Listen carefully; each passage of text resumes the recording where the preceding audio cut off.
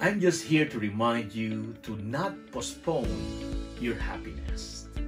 Perhaps you have uttered some of these statements once in your life, or perhaps you know somebody who used to say these words like, I'll be happy when I get married. I'll be happy when I get that promotion. I'll be happy when I have children. I'll be happy when I go to that place. I'll be happy when I see her. I'll be happy when I see him.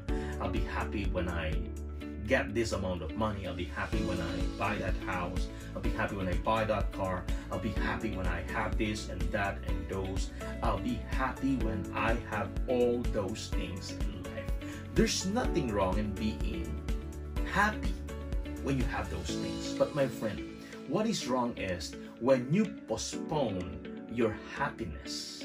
Because the truth is, you can be happy now. Yes, you can be happy at your current situation right now. Having those family members, having that kind of job, or being jobless right now, or being in the midst of pandemic, you can still be happy. And when you achieve those aspirations, those visions, those goals that you have, you can be happier. My friend, the reason why a lot of people are living in anxiety, or anxiety is just the worst form of worry.